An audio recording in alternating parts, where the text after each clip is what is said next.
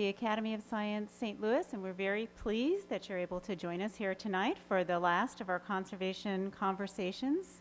This particular series will start up again next fall. And we love partnering with the St. Louis Zoo to bring you these exciting and very informative talks. They are sponsored by, very generously underwritten and sponsored by Cooper Busman. So for those of you who are Academy members and friends, you already know who we are. And for those of you who do not, I'm going to take just a moment to tell you a little bit about us. We're a local nonprofit. We've been around since 1856, so for a very long time. We have a long-standing mission to promote the public understanding of science, and we do that through a number of free and low-cost public science seminars and trips and tours that celebrate science at venues throughout the region. You can find more information on us on our website at academyofsciencestl.org. You can also visit us on Facebook or Twitter, or pick up some of our literature that is on the visitor's desk just outside the auditorium, and it might not have been there when you got here this evening, but it is out there now. If there are any students here tonight that need to verify their attendance, you come see me after the talk and I will have some stickers for you. I do want to mention just a couple upcoming public science seminars that you might have an interest in attending on Tuesday, April 17th, that's next week, as part of our Perspectives on Science and History series with the Missouri History Museum and in partnership with the Thomas Jefferson School in the museum's Lee Auditorium from 6:30 to 8:30 p.m. We have history professor and author Min-Soo Kang. He's addressing the long history of human interest in automata and how it provides clues to understanding our current ambivalence in the face of our artificial children. In the Coming War with Robots, a Historical Perspective. The talk is followed by a discussion with a panel of experts on the future of robotics, and prior to the talk, there will be hands-on activities in the museum atrium. Following the panel discussion, there will be copies of Min-Soo's book, Sublime Dreams of Living Machines, that will be available for purchase and signing by the author. The event is free and open to the public. You don't need to register to attend, and there is a flyer out on the visitor's desk about that particular event. On Thursday evening, April 26th, here at the zoo, and in celebration of the Friends of the Children's Eternal Rainforest, Dr. Peter Raven speaks on saving the rainforest, saving ourselves. The evening begins with a reception at 6 p.m. and coffee and dessert following the talk. You do need to register to attend, and you can find information on registering, again, at our website, academyofsciencestl.org, and there are flyers out on the visitor's desk about that particular talk as well. And I think that's everything. With that said, I'm going to introduce Louise Bradshaw. She's the Zoo's Director of Education, and she's going to introduce tonight's speaker, Dr. Cheryl Issa.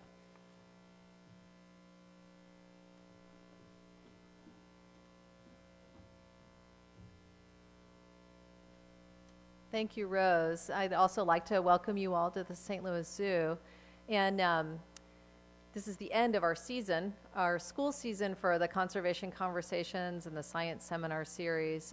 Just want to really encourage you all to make sure you're on the mailing list, that you know about these wonderful talks. We've been really fortunate to have the opportunity to present these to all of you at no charge, which is extremely exciting, and want to make sure to note that a lot of that is because of the support and sponsorship of Cooper Busman. We're very excited to have them helping us this year.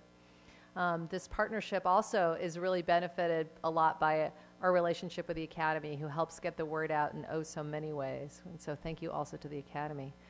So by way of introducing my colleague, Sherry Asa, Sherry has worked here at the St. Louis Zoo for nearly 25 years. She's been the Director of Research for many years. And in those 25 years, many of you are probably aware that the zoo has undergone a pretty significant transformation on the outside.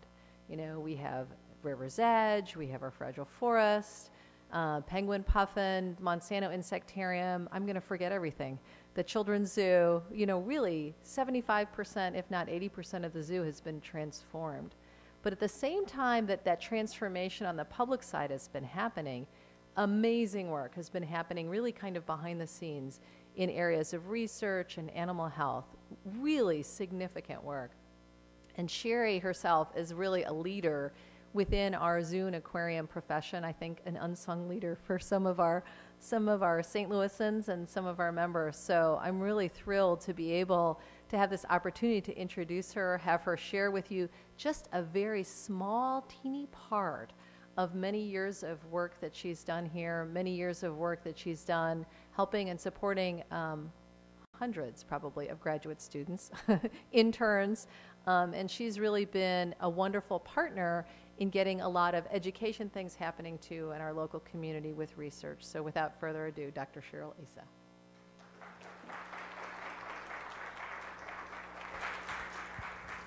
Am I turned on, Sean? Okay, thank you. I'm really happy to be here. And I'm always happy to talk about our research because I think, at least to me, we do a lot of exciting things. And this particular story is, well, when I was asked to give a talk and choosing among them what would be appropriate, this is a really great story, I think. There's a lot of work being done on endangered species around the world, and we don't have many success stories to talk about.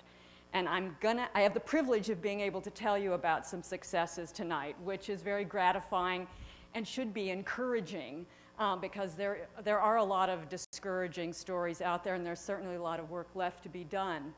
But I don't know if you've even heard of island foxes before, but they're endemic to islands off the coast of Southern California. So here we have Santa Barbara, Ventura, the Los Angeles metropolitan area, and down here is San Diego.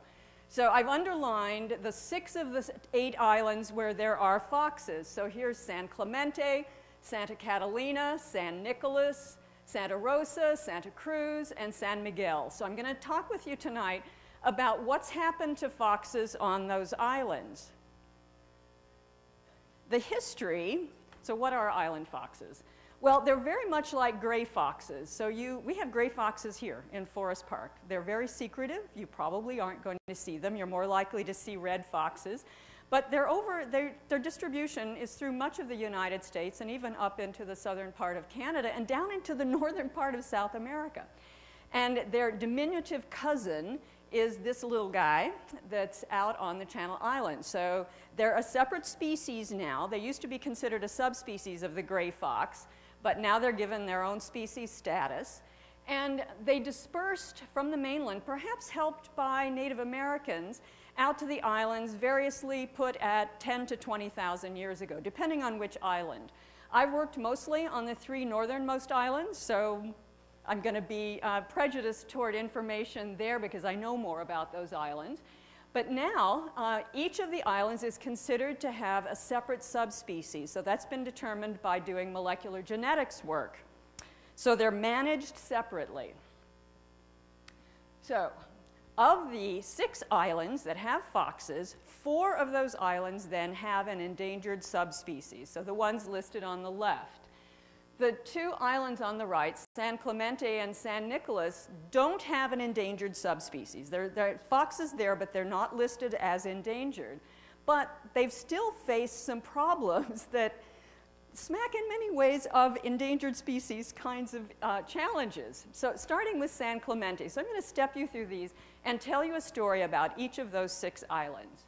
So San Clemente, that's the one off San Diego, the southernmost island. And it's owned by the Navy.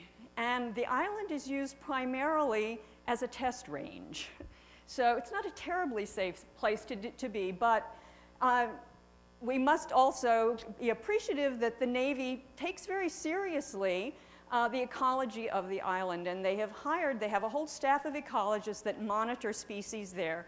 And one of the things they have to do is take care of the loggerhead shrike. So the loggerhead shrike, the bird that you see here, is endangered. The subspecies of fox on this island is not endangered. So the problem that occurred was in the 1990s, they found that the foxes were predating shrike nests. So shrikes are endangered, they have to be protected. So the Navy personnel, the ecologists, they decided they had to trap and remove foxes, and so they were trapping and killing foxes. And the zoo community found out about it and called right away and said, we'll take them. Don't euthanize them. The zoo community will take them in and start a breeding program or an education program. You know, we'll take the foxes. So they entered in a cooperative program to do that.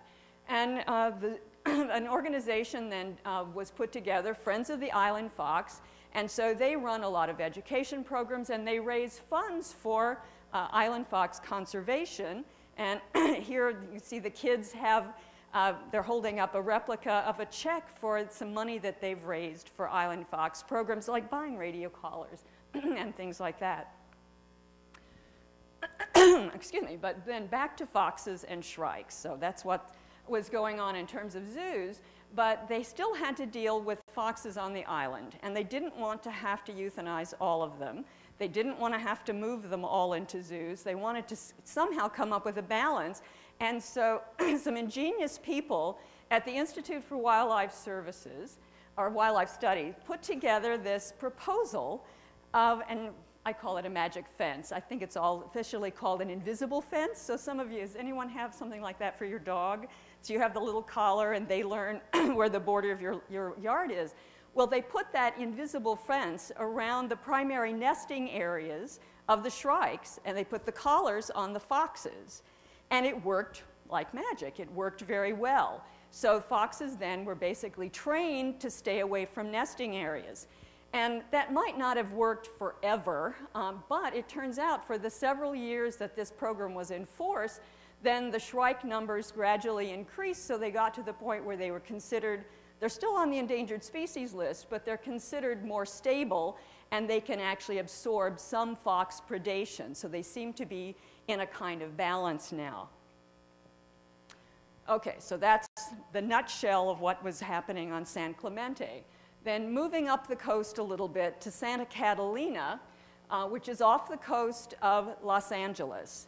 And it's managed by an organization called the Catalina Conservancy, but it's managed mostly for recreation. There are actually some permanent homes there, and there is a lot of boat traffic from the Los Angeles area out to the island, beaches and a lot of like snorkeling and sort of island coastal activity. So there are a lot of people around.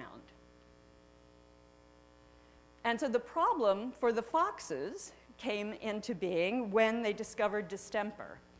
And so almost all the foxes on the island ended up being wiped out because of the distemper outbreak. And the only ones that remained, that one's not working very well, over here there's an isthmus here, a really tiny isthmus. And so the foxes on the on the west end here were isolated, and so some of those remained. And so what they did was then bring the rest of them into captivity and start a captive breeding program. And here's an aerial view of the captive breeding pens that they created. And then they set up a vaccination program for the foxes that they captured. But the other thing that was important was education for the people who were coming to the island.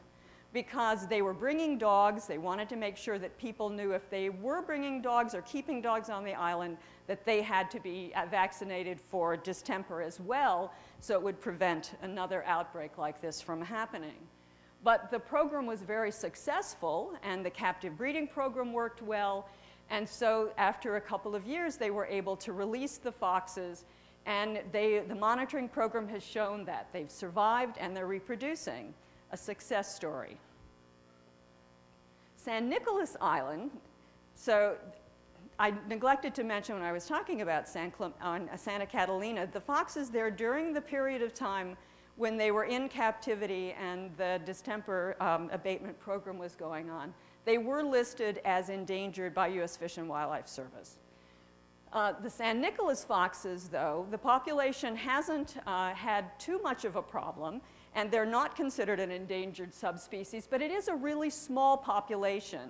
And the genetics work that's been done has shown that they are very inbred, and so that leaves them vulnerable, and so they're being watched very carefully for any potential problems.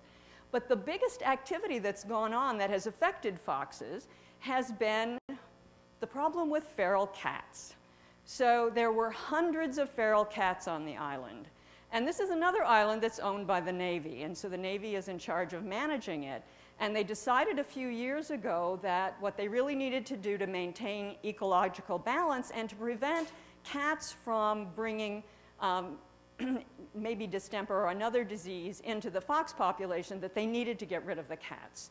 And so they instituted a trapping program, a trap and translocation program, in coordination with the Humane Society of the US and some local California humane organizations that then took the cats when they were brought to the mainland. And the most recent report that I saw was that in February of this year, just a couple of months ago, this program finally could say it had been completely successful, that they believe they have removed all the cats. And that's an incredible feat. There are a lot of places that are dealing with feral cats. Of course, it's easier on an island because you've got a contained population, but still, cats are secretive, cats are small, and they do believe that they've trapped and moved off all of them. And I'm not sure how successful the humane societies have been in finding homes for them, but that's been their intent. There is a remaining problem on these 3 islands. There's vehicular traffic on all these islands. So Santa Catalina has the tourists, and then the Navy with their vehicles and other things on San Clemente and on San Nicolas. And so being hit by vehicles is the major type of mortality right now for these foxes. So on these islands, they've actually got fox crossing signs and education programs telling people, drive carefully when you see these signs because there are foxes on the road. And foxes seem not to know very well about how to avoid vehicles. So this is the major problem they're facing right now. Okay, so those are the 3 southernmost islands. And the northernmost ones are the ones where I worked along with people in my lab. And so these are San Miguel, Santa Rosa, Santa Cruz, and these are off the coast of Ventura and then Santa Barbara, depending on which angle you come in from. We typically would go out by boat from Ventura, sometimes fly. So the history of these islands, and it's important to know something of the history to understand the problems that ensued.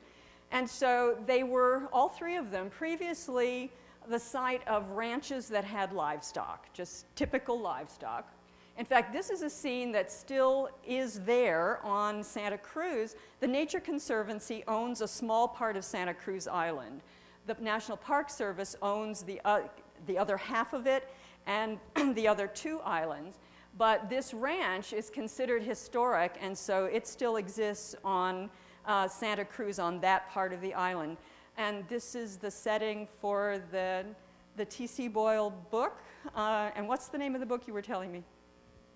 When the Killing is Finished. I actually have a copy that someone gave me, but I haven't read it yet. But it was set and on this island, and it was about the woman from the Nature Conservancy who worked with foxes there. So I recommend the book. I hear it's very good. And I'm going to read it soon. Okay, so then in 1980, these 3 islands were designated as national parks, and their management was taken over by National Park Service. On the one island, it was in cooperation with the Nature Conservancy, as I mentioned. They are really beautiful, remote, rocky islands. This is the National Park Service headquarters on San Miguel.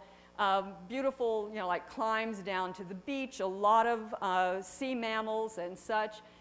And they had to remove all the livestock because these are now national parks.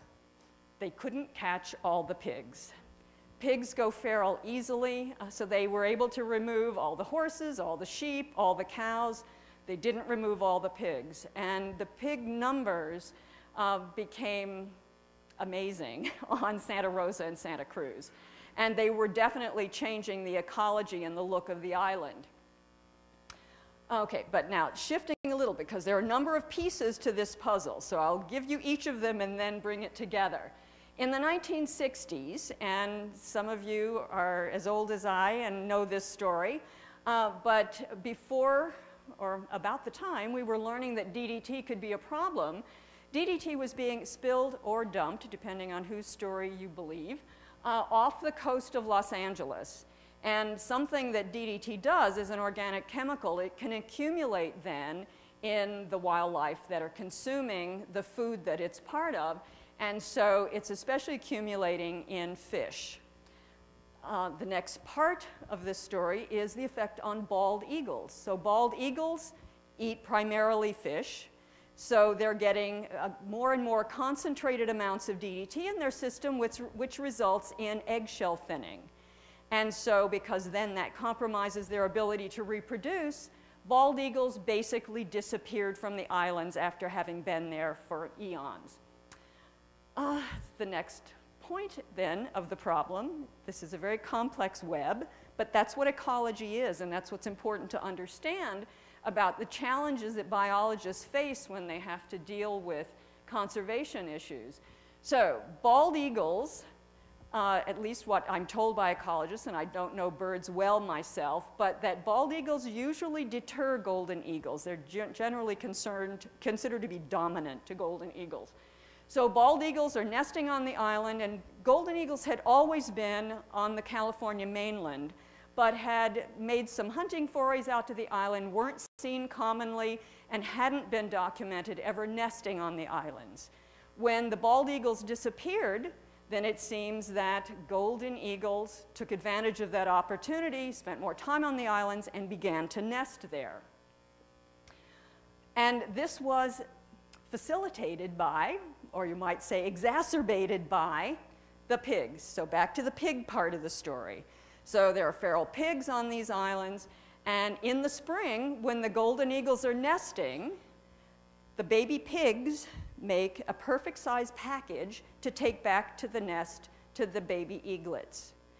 And so that encourages then golden eagles to nest on the islands because they've got this perfect food source available when they need to feed their chicks. Bald eagles hadn't paid much attention, apparently, from what we can tell. They're eating mostly fish and other marine life. So as the pigs then get larger, the piglets are growing, they get a little too big for the golden eagles to be able to take easily. And so what the ecologists, the picture they've put together, and there's much documentation on now, is that as the piglets would be getting bigger, then the eagles would switch to foxes. These foxes are really small. They typically weigh less than 5 pounds. They're smaller than many kinds of cats.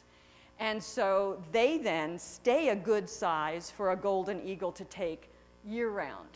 So there's a glut of food in the spring when the piglets are born, and then there's a steady amount of food year-round of the foxes. So this is a great situation for eagles. And so the foxes had never evolved a defense against eagles because they had lived for thousands of years in a habitat where they had no predator at all. They're tiny, but they were the top predator on the island. So what does all this mean for the foxes? Well, the populations crashed. So in the late 1900s, one island at a time began to crash in population. San Miguel first, down to 15 animals, after a peak of something in the hundreds, like 300 or 400. Then Santa Rosa was next, a year later, down to 30 animals. They saw what was happening, and they started trapping them and pulling them out of the wild sooner. 1 year after that, Santa Cruz population crashed, didn't get quite as low. They saw what was happening, started trapping sooner. So, next one. Conservation actions. And so I got called in 1998, and each year the National Park Service would have an annual meeting in Ventura, where their headquarters were, to bring together various experts to work on, I mean, you can see how complex this problem is. Someone has to deal with pigs, someone has to deal with eagles, someone has to deal with habitat, and then there was captive breeding of foxes.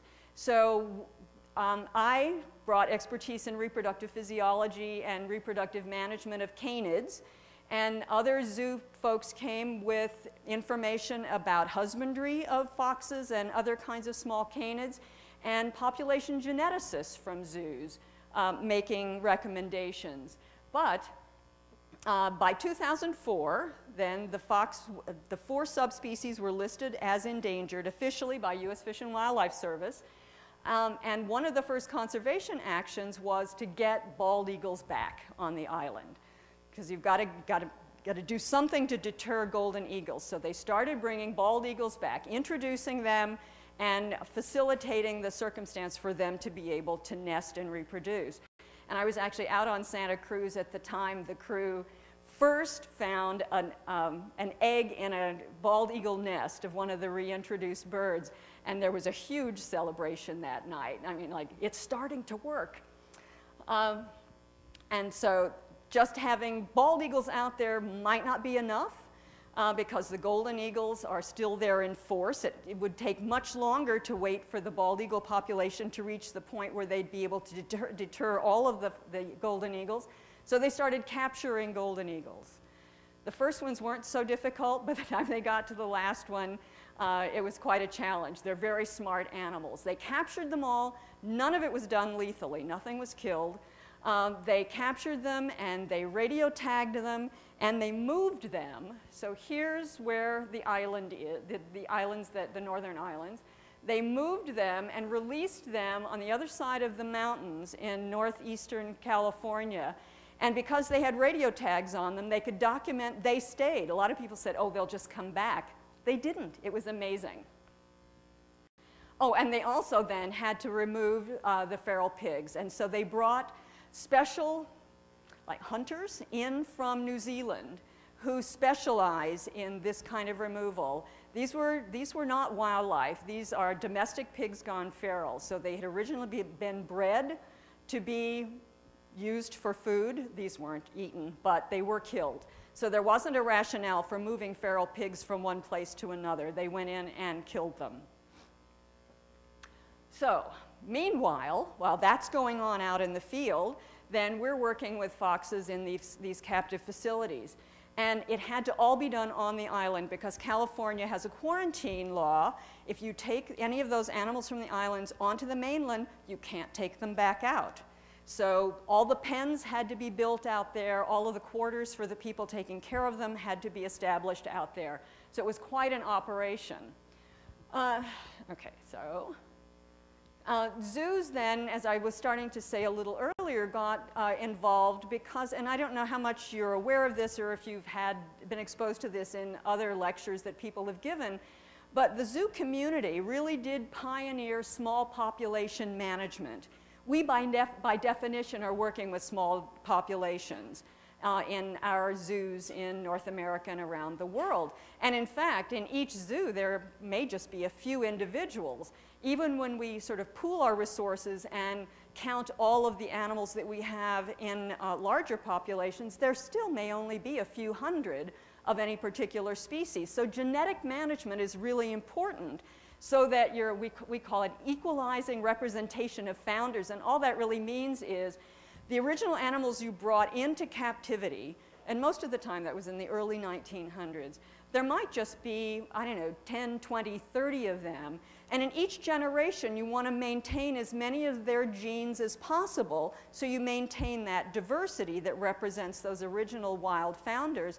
But also in each generation, when you're choosing individuals to mate with each other, you have to be aware of the possibility of inbreeding and avoid that. And it really is very similar when you look at conservation problems that in reintroduced populations, that's by definition a small population. And also when species go through bottlenecks, then you've got small populations with limited founder individuals. So zoos have a lot of experience doing that, and they then came in to also help with island fox breeding. Our particular role had to do with managing and monitoring reproduction. So one of the things we did was take fecal samples because hormones from animals show up in their feces. It's very convenient. It's probably more pleasant to work with blood samples, but it's easier to collect fecal samples. With captive animals, keepers have to clean that up every day anyway. So if they just put it in a bag and put it in the freezer, we have samples and we can tell them then what the hormones are. And so this is Joan Bauman, who was our endocrinologist for about 15 years. She retired last fall, and I now need to realize when I was putting this together, I need to get a picture of our new endocrinologist, Corinne Kozlowski. But the lab is still working the same way. And so I want to give you a little bit of data, not a whole lot. I know this is an evening lecture, but we have Increases in estradiol over here, and estradiol increases when a female is in estrus. A common way to say that is when the female's in heat, when she's attractive to a male and interested in mating. And then when progesterone goes up, that's after ovulation, and in this case the female's pregnant. So progesterone is the progestational hormone, so that supports pregnancy. So this was a nice curve that looks like what we would see for other canid species that we had studied. But this was a surprise because a number of the females had profiles like this. They had not ovulated. They hadn't even come into estrus. And so when we looked carefully and called out to the islands and got data on what the housing was for each of these individual females, it turned out that all the females that were paired with a male had ovulated, and all the females that were housed either alone or with another female, because at this particular time there were more females than males in the population, none of those females ovulated. This had never been reported for a canid.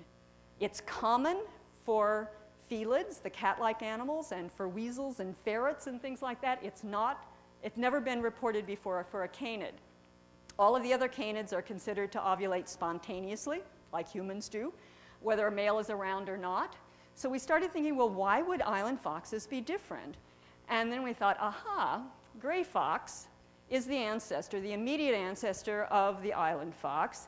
And the gray fox is considered what's called the most ancestral of the canids. So here's a family tree. These are all the canids. And here is island fox or gray fox. So here's island, here's gray. And their line goes all the way back to where it splits from the other carnivores. So here for other carnivores, it's mentioning black bear, giant panda, elephant seal, walrus, but that also would include all the cats, weasels, raccoons, all of the other carnivores. And the other canids, this pointer isn't showing up really well, are then much more recently derived. So what we're wondering is that because most of the other carnivores are induced ovulators, then maybe the gray fox and island fox are actually more primitive and more like the other carnivores than they are like the other canids that we know today that are more derived. But once we started looking at the literature, we really don't have good data for many of the canid species on this because it's never been carefully studied in most of the species. We know a lot about wolves and about red foxes because they've been bred a lot in captivity, but many of the other species we really don't have good data. So it might even be more common in canids than anyone has ever reported. Okay, so that's some basic science, and that was an important discovery, but back to the problem. So after these original pairs had been brought in and began to reproduce, and we looked at the success rate, about half of them were not producing pups. And so our challenge, our charge was to find out why. So one of the first things we did, we knew that all the females that had been housed, here we go, had been housed with males were ovulating, so that looked right. But what about the males? So the next season we went out and we collected semen from 18 of the male foxes. Half of them had been successful before, had produced pups. So we knew this is at least the minimum of what it takes for a male to be fertile, a male fox. And then we looked at the other half that had not been successful. And it turned out there was really no difference in the quality of their sperm. So males were not responsible, at least male fertility was not responsible for the reproductive failures. But as time was going on, another season passed, and then it became apparent that the original foxes that were captured and brought into captivity were actually reproducing better than their offspring were. And this is backwards from what we would expect. Because typically when you bring animals into captivity, they're having to acclimate, they're more stressed, they're more likely to have problems reproducing, at least in the first few years. But captive-born animals, this is the life they know, they're not stressed by it, they're used to it, they're very likely to have high reproductive rates. We were seeing the opposite of that. So we started thinking, well, what are the differences? Well, maybe there's just something about the way they're being raised in captivity. We really didn't know what goes on out in the wild with them. They hadn't been carefully studied. But we also knew that when the trapping was being done, if a male and female were trapped near each other, it was assumed they were a pair and they were put together then in the captive breeding program. So they had chosen each other. So we thought maybe that's part of the problem. We're selecting their mates based on genetic relationships that have been determined by molecular genetic analyses, and maybe what they really need is to be able to choose their own partners. So we were then charged with, okay, figure out what you can, collect the kind of data that you can, and see if you can determine where the failure is happening. So at what point is like, if they don't like each other, then maybe they're not courting and they're not mating. And then we know that's the problem and we know to change something at that level. But if it's happening later in the process, reproduction isn't just put a male and female together and over here you get puppies. There are a lot of things that have to go on in between. And all those have to work right. So we were given a grant by USGS, that's U.S. Geological Survey, which is the parent organization of U.S. Fish and Wildlife Service, to do this project. And so we could look at all these different levels in the reproductive process. So we could look at estrus, which is the female then getting ready to being willing to mate. And we can just look at estradiol. So if her estradiol level goes up, that should support estrus behavior. And then we put in video cameras. I'll show you those in a moment and how that worked, to be able to look at their courtship patterns and did they actually mate. And then we could determine whether a female ovulated. We already knew that by looking at progesterone levels. There isn't a measure of conception, so we couldn't determine, like right after fertilization, if the female was pregnant. We couldn't tell until she was 2 or 3 weeks along, but at that point, we could use ultrasound or a hormone called relaxin to determine whether she was pregnant. And then, of course, at parturition, when she's giving birth, we can use video again. The keepers would go do regular pup checks. And then whether they're showing proper parental care or whether the pups are healthy, again, by video or by doing pup checks. And all along, we were using fecal samples to monitor cortisol levels as an indirect measure of stress. So here's the video setup. We're out on these islands. There's no electricity. You're on your own. So we had solar panels at every pen. My pointer isn't as, here we go. So there, a solar panel at every pen, and a box then that would house, a waterproof box that would house a DVR system and a marine battery to store energy when the sun wasn't shining. Camera here is being mounted in the pen, and here's what a setup looks like. So there's a little fox in here, here's a pen, and then here's the solar panel. And this is what the video footage, the images look like. And so we've had a lot of interns come through in the last few years who have reviewed all of this for us. So right now, we just finished at the end of this past semester with all the video review, and we're just now starting to do the intensive analysis of it. But I have some preliminary results that I can tell you about tonight. But then the next thing we could do along the way was ultrasound exams. So this is, you might be able to tell, this is going on in a tent. So it has to happen out on the island. And so one of our colleagues, Deanna Clifford, was doing the ultrasound exams.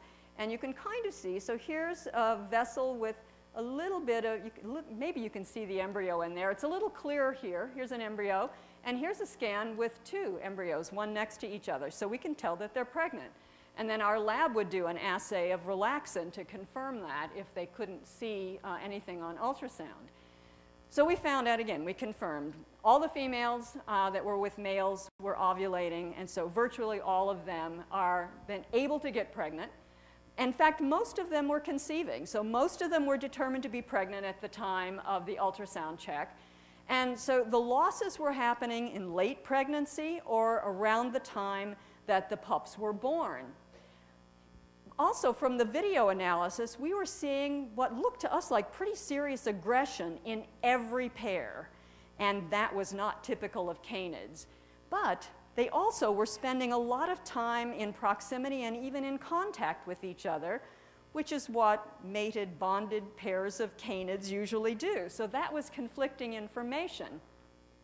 So when we look at other species, most embryonic losses happen in the first couple of weeks, not late in gestation. It's actually a sign of something really wrong if it happens late gestation. It's actually quite typical. Up to 50 or 60% of embryos are lost very early in, across all species, are lost very early right after fertilization. And so there are a number of different factors that might come into play, including thyroid hormone levels, just genetic defects, inbreeding, disease problems, stress, or endocrine disruptors were things that we had to consider. If a pup dies near the time it's born, that might just be birth complications. And so, unfortunately, the females didn't always give birth where we thought they were, and so they should, and so we didn't always have good camera coverage. If we put a camera in the den, then she would go under the bush over here. If we had the camera out here pointed this place, then she'd go find a nook and cranny behind the den or something. So we didn't have really good video of them giving birth. But we know that congenital conditions, disease, the kinds of things that would happen in late pregnancy could also cause neonatal death. But the other problem that we were concerned about is parent-caused deaths. So if parents aren't taking good care of the pups, then they might not survive. And some of the females actually were diagnosed with mastitis, which is an infection of the mammary glands, and weren't able to nurse. So those pups then had to be pulled for hand rearing. And parents are, of most carnivores, eat their young if the young die. And it sounds disgusting, but it actually is better ecologically than leaving a carcass there to rot and attract other predators or attract parasites and such. So parents could be killing offspring, or they might just be eating offspring that are already dead. So that's really difficult to determine. We looked at cortisol, and we found no difference in females that successfully gave birth and those that lost their pregnancies. So even though that was something we'd worried about because of the aggression that we were seeing, it turned out not to be a factor. Yes, so I just mentioned this. And the pair compatibility, we still aren't sure we understand. There was a lot of this cuddling together and sleeping together. And this looks like they love each other, they're getting along fine. And yet, especially during the courtship and mating period, there's an incredible amount of aggression that we were seeing. So we recruited a graduate student and were able to pay her off the grant to do a particular kind of multivariate analysis to look at any of the factors that we could identify and measure that might be related to reproductive success. And so she was at University of Massachusetts in Amherst, but she did the research with us out on the islands. And in all of the review of the video that we had done, and we're going to be repeating that now because at the time she finished her thesis, we hadn't reviewed all the video. We chose some select even number of successful and unsuccessful that she could finish in time to get her degree. And now we have an additional number of pairs to add to that. But at the time that she did her analysis, we could find no difference in aggression levels between successful and unsuccessful pairs. But she did find that reproductive success was lower in some of the conditions, just physical conditions, like how close together the pens were built or how exposed the pens were to wind and such. And so that seemed to make a difference. And even though this didn't play into reproductive success, it was interesting that personality profiles emerged for foxes on each of the islands. So on San Miguel Islands, and this confirmed what the keepers were telling us, and we actually then were able to document this quantitatively, that the San Miguel Island foxes were the most aggressive. Intermediate was the Santa Rosa Island animals, and lowest was the Santa Cruz Island foxes. And so I don't know why this, if it's just a founder effect, the genes that were represented in the animals on those islands, or if there's something else that we haven't yet identified. But also captive-born males were more aggressive than the wild-caught males.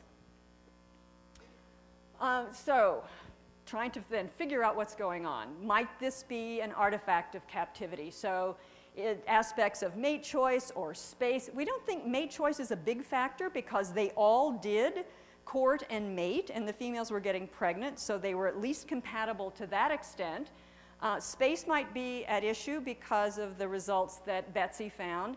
And we still need to know a lot more about rearing conditions, like how the parents really in the wild would be associating with and taking care of their young. But something we know in terms of aggression about other canids is that males are really solicitous of females. They're all monogamous. Males defer to females. Males take care of females when they're denning. They bring food to them. Males take care of the kids when they're born. They bring food, they babysit, they play with them, they're really tolerant with them. They're ideal mates and ideal dads. And so what we were seeing in island foxes just doesn't fit the mold or the model that has emerged for other canids. So then we stepped back and thought, well, is this another factor that's relating them to the other carnivores? So other carnivores aren't monogamous, and other carnivore males are more aggressive, and in particular during the mating period, mating of cats. I don't know if you've ever seen cats mate. It's pretty amazing, and it can look pretty vicious. There's a lot of hissing and snarling and slapping and jumping around and growling, and especially if it's tigers, it's even more impressive. But there's a lot of obvious aggression, neck biting, the male biting the neck of the female as part of courtship and the early stages of mounting. And so when I've watched mating of island foxes on video, they look like cats to me. So one of the things we're wondering is maybe, and also like ferrets and weasels and mink mate in that way. It's that very aggressive kind of look.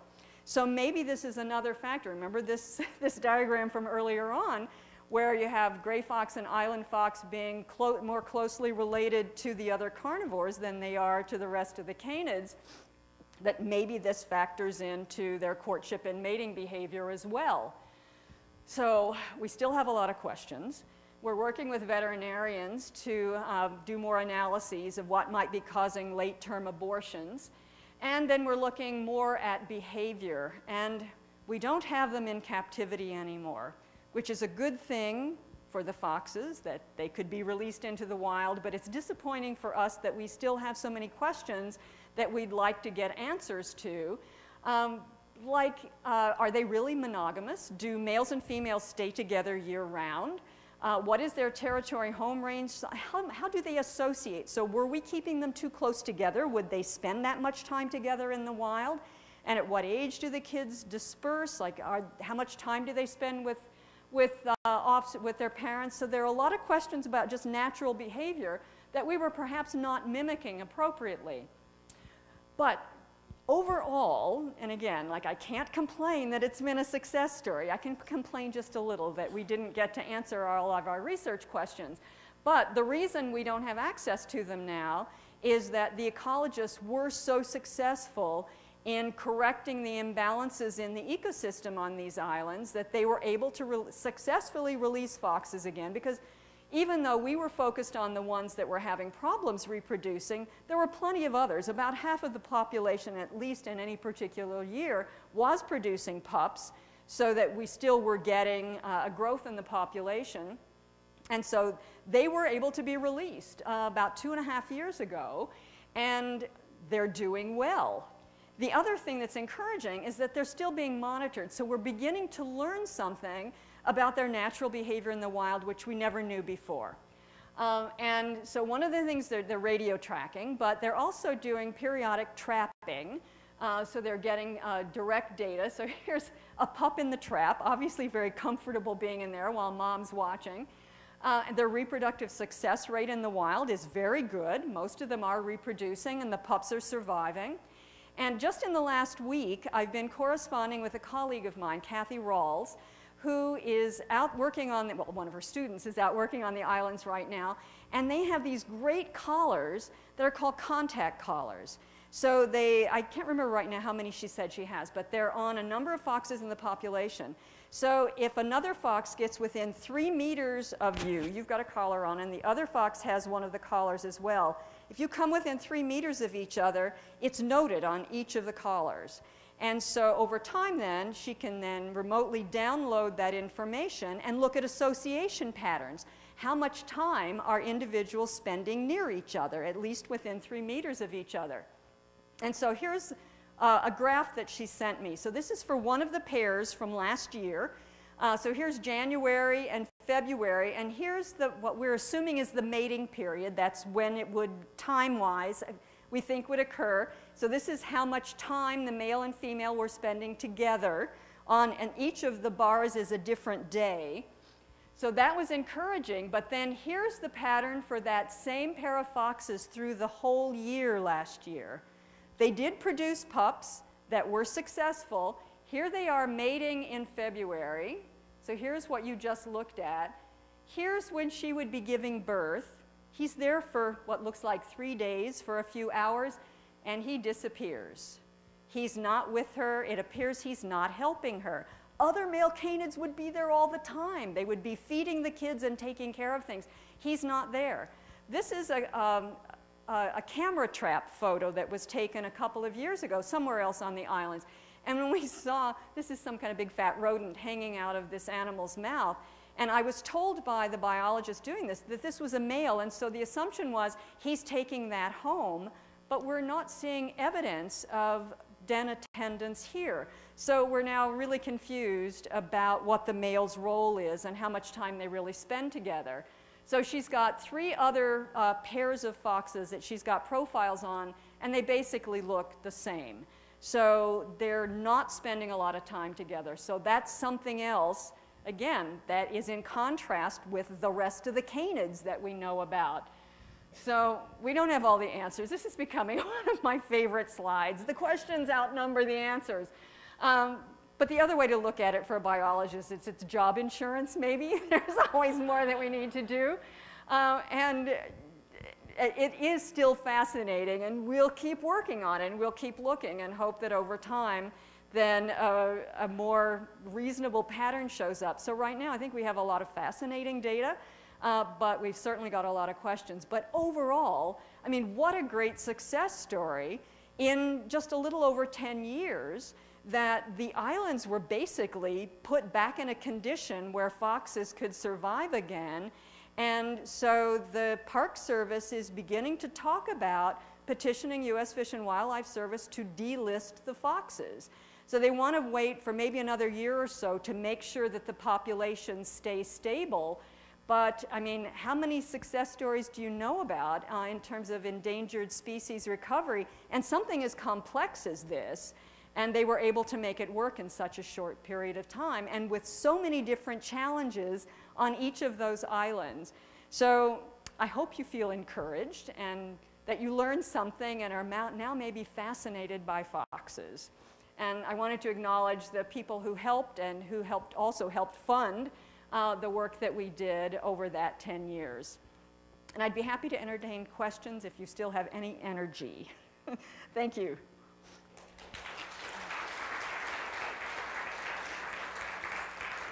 Yeah. What were the measures of aggressiveness? How did you measure aggressiveness? It's hard to explain. We had to go through, because we have a lot of interns, and they have to be able to look at it the same way. So it had to be contact, chasing, like rolling, and in a context where you could tell it wasn't playing. And if you watch the video for a while, so what we do is sit with them and we'd go through different sequences and look at the signs that would tell you, well, this could be play, but this looks like it's not. And so it happened most of the time, like I said, when the female it was clear she was coming into estrus because of her tail deflection and such, and the way the male would jump on the female and bite her neck, and they would then go rolling, and then she would jump up and run away from him and go hide. That didn't look like play. Both, yeah. Yeah.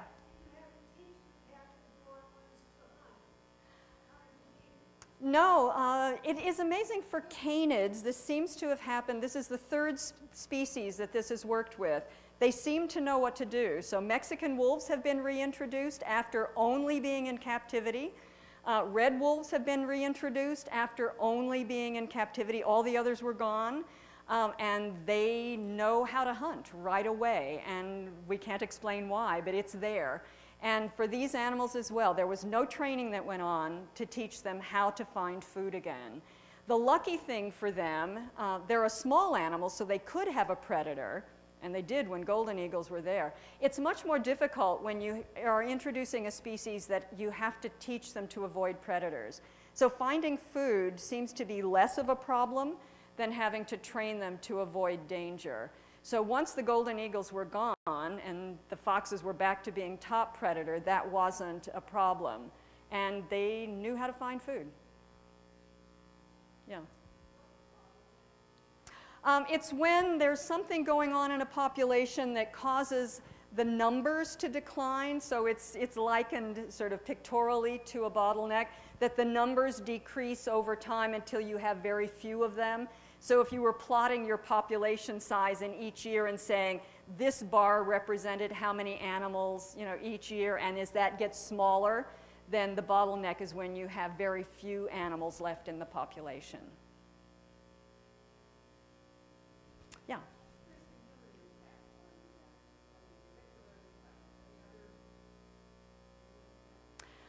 There's a concern by the National Park Service on the 3 northern islands because there are campers out there. And so they're worried. In fact, there is a photo I didn't put up of a fox getting into a garbage can. And so they're worried about foxes getting too acclimated to people and going to campsites to beg food. And I would be more worried about that if it was a wolf.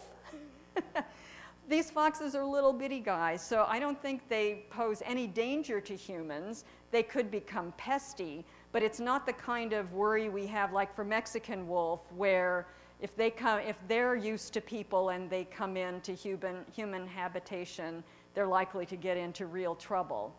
But humans don't seem to interact with them otherwise on the islands.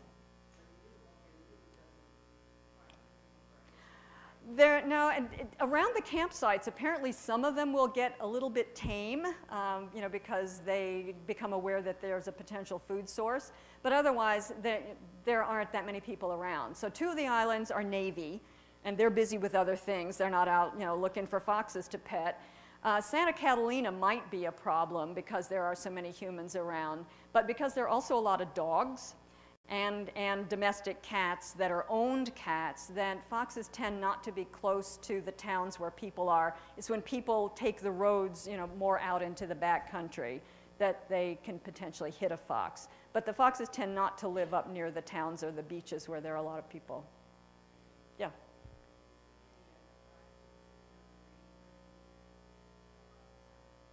No, there's no record of them interbreeding with anything. I would think they're too remote from a domestic dog to be able to successfully interbreed, even if it was a small dog. They're a very different species. Yeah. Yeah.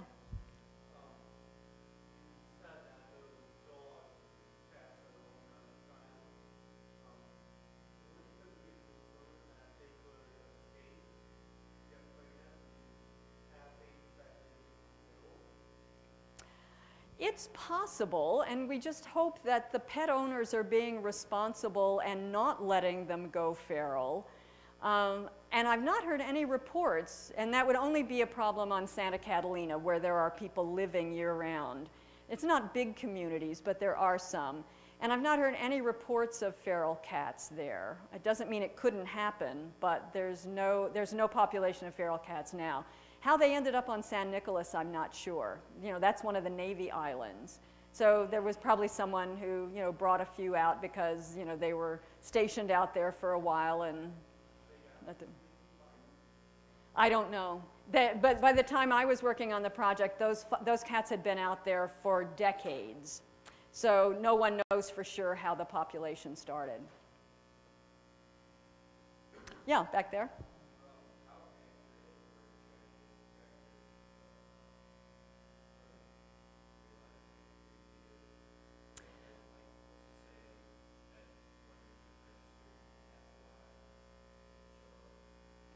Yeah, and that's the parameters that come with the collars from the company. So that's what they've been tested as the minimum range, is that anything within 3 meters is supposed to register.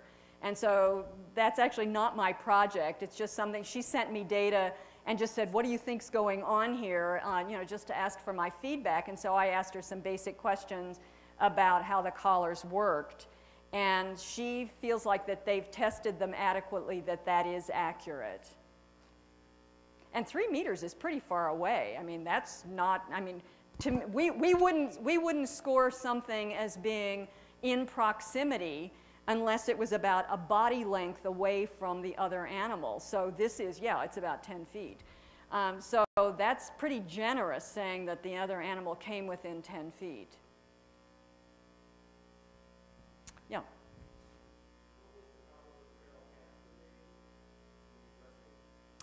No, it's just the numbers were growing, and because of the distemper outbreak on Santa Catalina, they thought, you know, this is just ripe for disease problems, and then if it happens, what are we going to do? And also a lot of attention had been brought to the islands because of all the conservation problems and the concerns, for instance, with the feral pigs on the northern islands. And there were, and one of the other islands, not one of the ones in this chain, but up further along the coast, so it had been an issue for San Francisco. They were eradicating domestic rats. And, you know, so depending on what's there, it's affecting the ecological balance in some way. And so I think they thought, you know, since at least what was reported at the meeting, and I never worked on San Nicolas, but, you know, each year there would be an update on what are the problems on each island and what steps are being taken.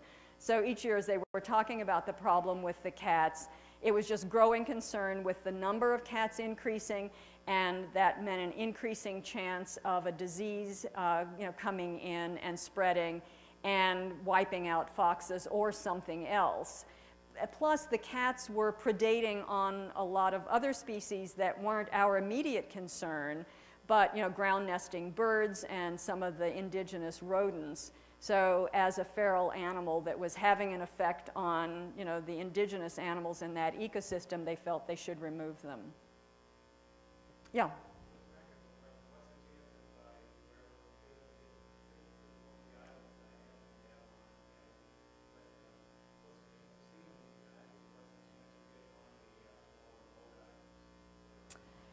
Yeah, I think you would have more of a chance of seeing them on like Santa Rosa or Santa Cruz on the northern islands, the national park islands, because the foxes aren't disturbed as, you can't go to the Navy Islands. And Santa Catalina, you know, where the foxes are is out and very remote. But because foxes are documented coming into to campsites, people do see them on those islands. And so ferries run out to those islands on, you know, you can go on the web and, you know, get the ferry schedules, and they'll take you to landings that are near, you know, various campsites and such. You know, it operates like a national park. So I think there would be a fair chance of seeing foxes there. Yeah.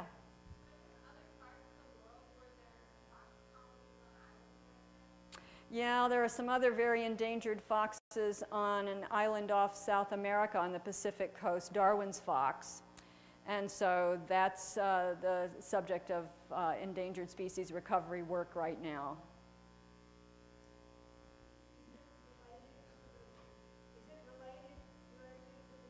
No, it's a different species. In fact, it's a different genus off South America. Yeah, so the South American foxes are in a different genus. Hmm? Yeah, over here.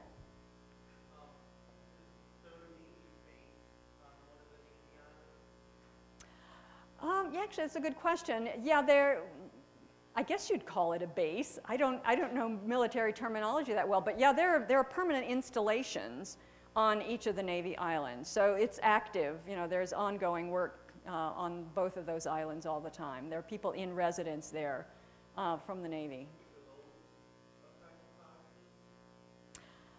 They seem not to. Of course, I guess it depends on, you know, where munitions are being tested, and if foxes happen to be around, but that seems not to be, it's not reported to be a problem.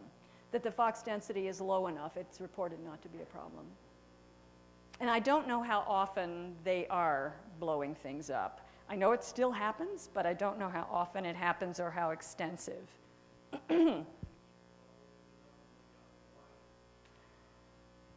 I don't know. I don't know. Thought I saw another, yeah, hand here. What would be the potential limits to growth if you just keep expanding? Yeah, potential limit to growth. There's got to be a carrying capacity in terms of the food supply. But they've been there for thousands of years and somehow have managed not to get to this such a boom and bust situation that there's any record of the populations crashing before. So there seems to have been there's evidence of, fossil record kind of evidence of foxes having been there continuously for 10 to 20,000 years, depending on which island. So I'm not sure how that works. What the dynamics are, but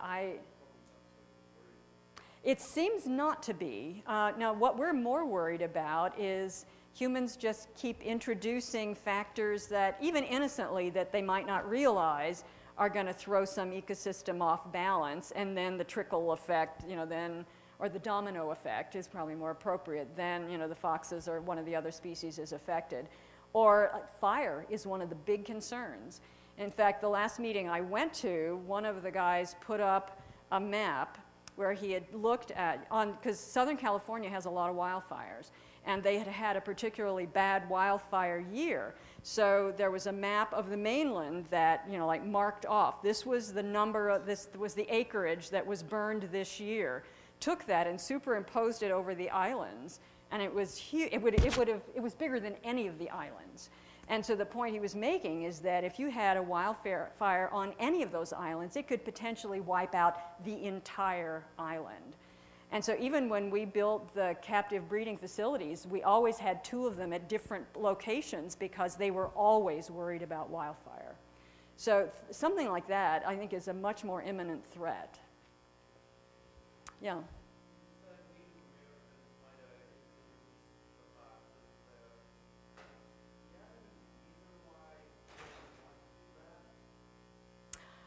I don't know, but there is a really nice book that was written about the Channel Islands that looked at that kind of history and the evidence that archaeologists and paleontologists have pulled together and the conjecture that they have, and that is so far outside my field of expertise. But if you want to contact me, if you're interested in following up, I don't remember right now the name of the book, but it's on my bookshelf, and I could give you that information if you wanted to follow up on it. But there are people who've looked in great detail at the history of the islands, not just for the foxes, but especially for Native Americans who lived there and at what era they settled it and what the history was and what animals they were associated with. But there seems to be a belief that either foxes followed them or there was some association, but it may depend on which paleontologist you read. I'm not sure. Over here?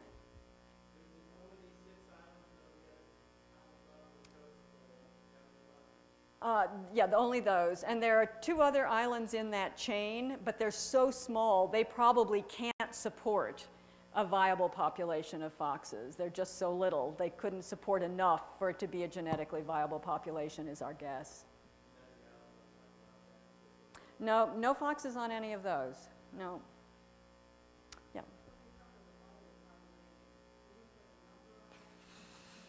I'm not a population geneticist. The people who work with the zoo community, when they're setting parameters and targets for managing zoo populations, 300 is often a number that's used, that if you've got at least 300, depending on how many founders, because if the more founders you had originally, then the more genes you've got in that gene pool, and so the more flexibility you have. And so then sometimes you can get by with fewer, but I don't know if Louise has any other thoughts on that. Yeah. I think 300 is often considered a minimum. But I'm sure there are different factors involved that could make, could affect that as well. But I think the minimum number I ever remember hearing for what's considered carrying capacity, like San Miguel is the littlest, or no, San Nicolas is the littlest, San Miguel is next. And San Miguel probably had, they're guessing 300 or 400 animals before the problems began. San Nicolas has fewer than that. I think they got like 250 or so, but they are also documented to be really inbred. So it's like everybody's just waiting for a catastrophe to hit there, because at least the molecular genetics that was done on them shows them to be very inbred. In fact, they're concerned that they might have in the past gone through some kind of bottleneck, maybe with distemper or something, that reduced the numbers to the point that, they're really homozygous, homogeneous now. Yeah. But when you've got small islands, you've got a vulnerable population. Yeah. Yeah.